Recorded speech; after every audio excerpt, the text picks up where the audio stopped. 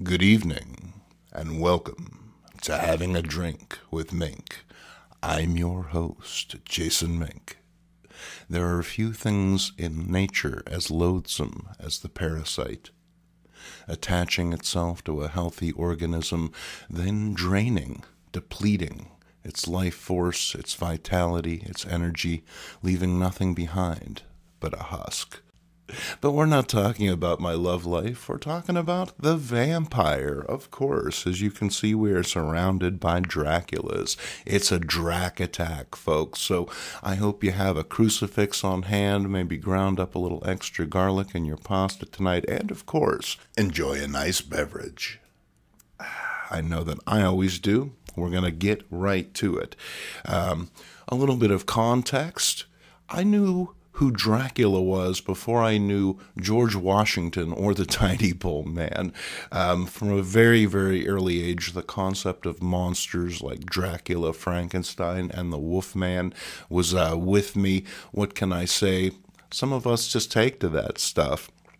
Subsequently, some of my earliest toys were monster toys, even 5 decades on. As you can see, that trend continues, but we're going to look back a little ways and see where all this Dracula toy stuff started. Let's do it. The first Dracula toys were not toys at all, but instead model kits, and with good reason. Hasbro wouldn't popularize the concept of the boy's action figure until 1964. By then, Aurora Models had already been producing Dracula product for 2 years. The company's line of models were hugely successful, bolstered in part by their appearance in the Warren magazines like Famous Monsters of Filmland. Aurora offered a basic representation of Drac, along with this fanciful concept car take on the Count. Sadly, Ideal Toys never produced a Dracula costume for their popular Captain Action line, which is a shame, as I'm sure the introduction of some good old-fashioned monsters would have been welcomed by the kids of the day. We had to wait until 1974, but by then the floodgates had well and truly opened. Not only did industry leader Mego include Dracula in their Mad Monsters line, but AHI emulated Mego right down to the packaging and branding for their own world's greatest super monsters. Other smaller companies like Tomland and Lincoln offered Drac and his fellow creeps in a similar scale to the Megos to varying degrees of success. Notable was Remco's line of energized monsters, able to seize their opponents in their monstrous grasp. Ideal even saw to it Drac and Frank could get around thanks to the release of the Scare Cycles, which are highly prized today. The 1990s were a patchy time for the Universal monsters. The characters were popular, but the popularity didn't attract high-quality licensors, leading to some crummy product. In fact, it wouldn't be until 2000's line from Sideshow Toys that Drac and his companions once again received the respect they deserved. More plastic incarnations followed, including the first representation of Marvel's version of the Lord of the Undead. Dracula was one of the newly returned Megos' first offerings, and not just any version of the character, but the Universal incarnation licensed by the Lugosi estate. More vampiric goodness followed in the form of Count Orlok, who sports one of Megos' finest outfits to date. He was followed shortly after by Hammer Films' own incarnation of the Count in the bloodshot-eyed form of Christopher Lee. Indeed, as fans, we've been spoiled for choice when it comes to Dracula, but there's one figure that truly stands apart from his undead brethren. Here he is. This is our most recent purchase, and it's kind of interesting. In 2019, it turns out that Mego company had come back after several decades of dormancy. In 2016, I believe, was expanding its distribution, and in the interest of keeping product fresh, they created a sort of ancillary wave. Some folks call it the European series. Some folks just call it Wave 6. I'm not really sure where you come down, but Mego offered a number of redressed versions of previously issued characters. We had the Frankenstein monster, the werewolf, there was a Freddy Krueger, and a glow-in-the-dark Count Orlok. Now, those were all more or less very comparable to the other versions that Mego had previously released. A little bit of paint deco, you know, maybe some glow-in-the-dark stuff going on, but nonetheless pretty true. But their fifth figure, Dracula, as you can see, very different from the previously released Bela Lugosi version, or the Count Orlok for that matter. He's got kind of a, what can you say, funky vibe to him. Almost like a Studio 54 thing. What am I talking about? Well, let's crack them open and see what's going on. Don't need Stabby Joe for this one. Actually, the package had already started to separate, so it's as easy as that. We'll get him out of his plastic coffin to reveal his Prince-tastic full-length purple cape and his positively Seinfeldian puffy shirt. That's it. All right, now this guy, he's really something else. Mego decided to, go a different direction than their usual, stoic, very stiff upper lip vampire and give us something a bit funkier. You know, I could see this guy actually coming out during a Parliament show in the 70s and blowing the audience's mind. As you can see, he has this wonderful faux silk purple cape, and then the other side is like a black velour, so very nice. Once again, the puffy shirt in full effect. We got the sleeves, we got the ruffled collar, and very stylish, some well-tailored pants, and pretty much the same shoes that all the other Draculas have, because apparently all the Draculas shop for shoes at the same place. But nonetheless, this guy is cast in the glow-in-the-dark plastic, so that makes him extra spooky. They gave him the monster hands, so he's, coming to get you. The sharp-eyed viewer will notice that the head of this particular figure is a reuse of a classic Mego head. Now, from what I understand, this was the Romulan. And Mego decided to dress him up by giving him some rockin' sideburns, a mustache, little goatee, and even some fangs with some painted blood on there. So as far as it goes, he's the most gruesome of all these vampires, because he actually has some blood. I guess Chris does too. This is actually much more like confined into his mouth. It's not dripping, so, we got to give it up to this guy. Here he is. So, Dracula by way of Andy Warhol, if you will. So, yeah. We'll put him right there. He'll join the party. You know it. Larry, should I use the vampire blood now or later? He said later. Man, I can't wait to use this stuff. Okay. Oh, I see that naked Woody Harrelson is here. Or is he? Is that you, Woody? Seems to be very much in the spirit of the thing, with his black cape, spooky black top hat, and a skull mask obscuring his identity. So, all right. This guy, he's always got something going on. Okay. Well, this is Old Guys Who Like Old Comics, and nothing says old comics like some old magazines. Here's Dracula Classic. This is from 1976, and this is for a new generation of vampires, like the Pepsi generation.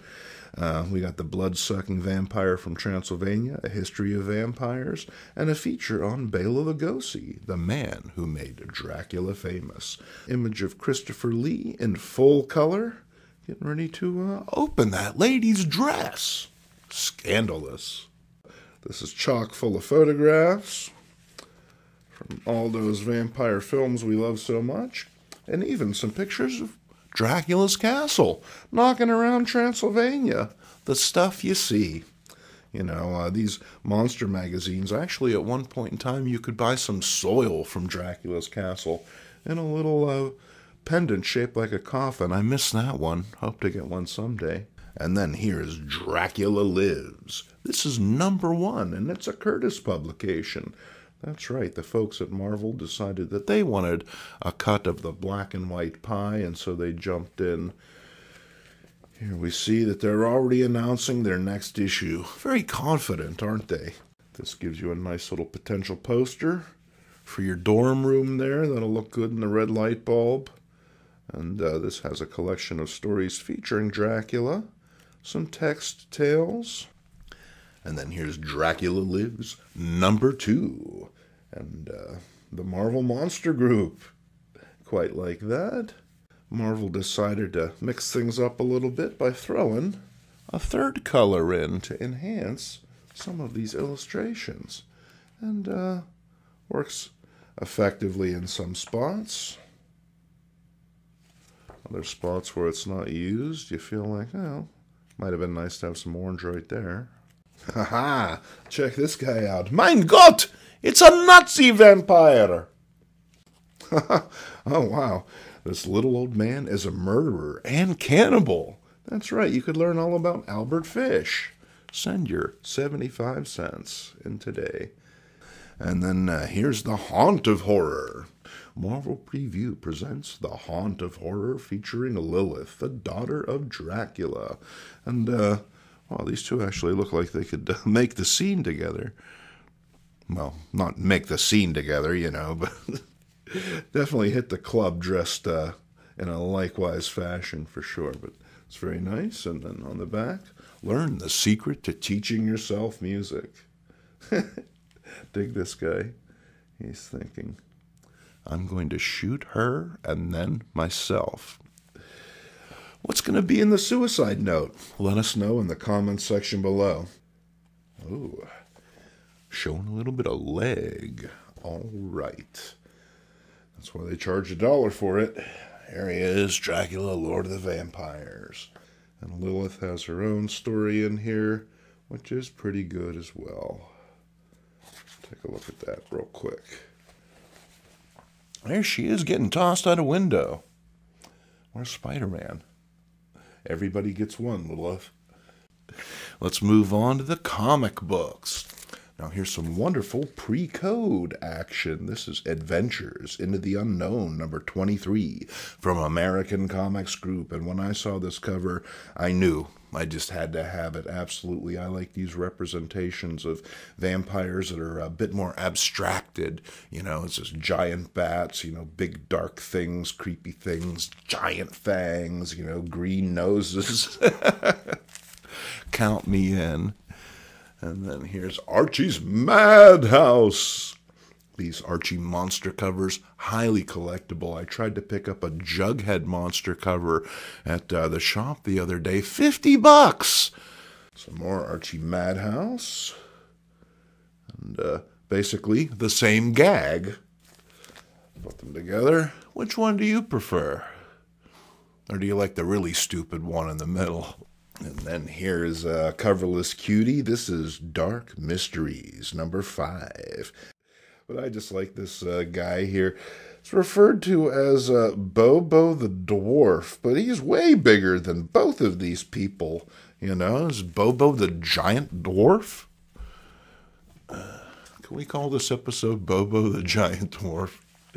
Here's some Dark Shadows. And I passed on issue 1 of this a little while back because, once again, you know, it was price prohibitive. As awesome as the covers are, I found that, you know, the inside is just kind of, you know, weak tea. But do like this. Ruthless criminals fight for control of Collinwood. Stop them, Barnabas. Stop them. And it's the dead of night. And speaking about questionable vampires, are they vampires? Are they ghouls? You'll find the answer in Deep Down. This is a very interesting little era for Marvel when they were basically, you know, reprinting the pre-code horror that they had initially offered decades before. They were able to do that thanks to a relaxation of the comics code.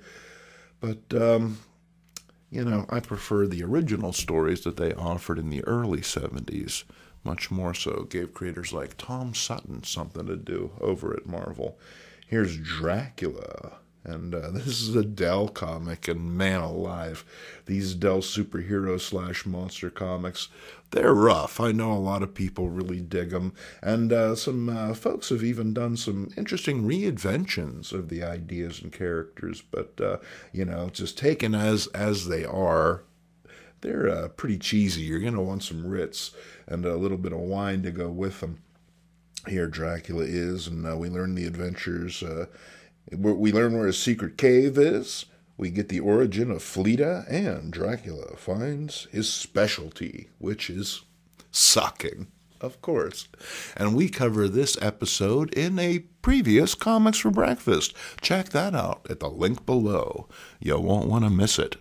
And then, ooh, it's eerie. Yes, it is, folks. Pretty creepy offering from IW. And apparently they pulled a switcheroo. As far as it goes, IW, this was a cover that had originally been offered on a Dracula adaptation, but for this they just slapped it on a book of reprints and called it good. But nonetheless, I quite liked it. I felt that it was appropriate for our little dog and pony show here. And then here's the Flintstones meet Frankenstein and Dracula. Like I said, man, it's just like they were everywhere, these monsters, they were ubiquitous. Drac seems very interested in Wilma, even though Fred has way more blood. Come on. Next up, do you dare take a trip to Ghost Manor? This comic was among a big stack of quarter Charlton horror that I purchased back in the day when BEM, Bug-Eyed Monster, a comic book store in Wilkinsburg, went out of business. That's where I cut my teeth on these Charlton horror books. Like I said, I had a big old pile of them, and this one was always my favorite. I had mentioned Tom Sutton earlier, and this is a Tom Sutton cover, pretty much unmistakably so. But the more I looked at it, the more I thought, this isn't the book that I had back in the day. I bought this as a replacement because those old ones were long gone. But as much as I like this, I felt something was missing. This just wasn't the comic book that I remembered. This is the comic book that I remembered. And as you can see, well, there are some notable differences for sure. This is very good. But this is next level. I mean, dig that luminous green, that intoxicating purple, and blood, mother, blood! These folks seem to be in way more peril, illuminated as they are in this tiny little oval of warm color, while they're surrounded by this dankness. I mean, this one has a miasma. You can smell this cover. It's not just the comic book. Tom Sutton is in fine form here. This is an actual, Charlton 6P copy, so it's from overseas, so maybe that has something to do with it. But nonetheless, definitely in my top 10 favorite spooky covers.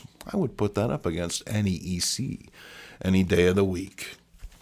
And then, well, we took a trip to Ghost Manor. Would you like to take a journey into fear? Why not? Bags are already packed. These are strange and unbelievable tales. We've got Partners in Blood, Tomb for Two, and Die, My Darling.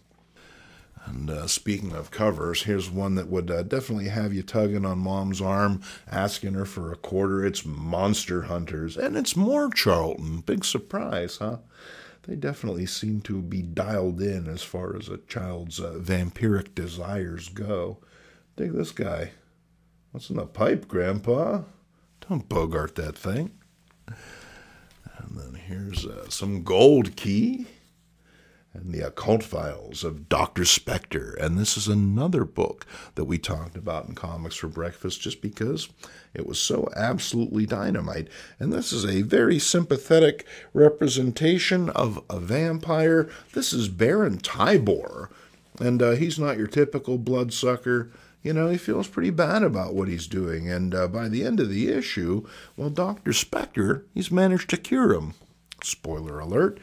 But don't worry, he gets vampy again later. And Then it's Planet of the Vampires. Now, I had number 1 along with 2 and 3, but I gave that away. I keep thinking that I have more of these things that I do, but this is number 2. It's an Atlas comic, and as big into Atlas as I am, I always felt that this book tonally just wasn't what I was looking for. It's more like Planet of the Apes with like weird mutants who drink blood. There's nothing like this. Savages, spacemen, it wasn't what I was going for. Now, it seemed as though by the end of this issue, they were getting ready to move into more of like a gothic, classic vampire vibe, but, well, it didn't make it past 3 issues because it was an Atlas comic. And then here's a very cool Gray Morrow cover from Red Circle Comics Group.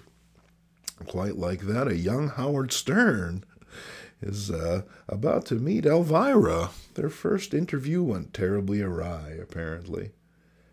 But I dig that. These Red Circle sorceries are always awesome, and you can often find them in the dollar bin. So you would be well advised to look for those.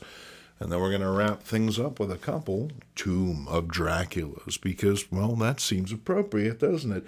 Now, this just came out, and it is a facsimile edition of the original first appearance of Marvel Comics Dracula, Tomb of Dracula number 1. It's the Night of the Vampire. And you can see right there on the back, it's got the ad for the Fat Track. Don't go out to Toys R Us looking for that, though. They'll probably just think you're crazy. And then you could be taller by cutting yourself in half and jamming a bunch of words into your midsection. We can make that happen for you. Hey, there it is! Vampire blood! Larry, can I use the vampire blood? Soon, he said, soon. So, yeah. It's pretty nice. Now, $4, definitely a damn sight more than, the 20 cents that it started off as. But if you want a copy of it, if you want a placeholder until you can actually get yourself a nice number 1, highly recommend it. And then here's Tomb of Dracula number 18. And this is fairly topical, as this Werewolf by Night thing. It came out about a week ago, and people really seem to enjoy it. So that's a nice change of pace, isn't it, from some of that other Marvel product that's been out lately. Hope that Marvel heads off in that horror direction, because there are so many things that they could do. I mean, a Legion of Monsters movie, anyone? All right, well, thank you for joining us on this spooky-ooky edition of Having a Drink with Mink. From myself and all the Draculas, well, I'll see you next time. Cheers.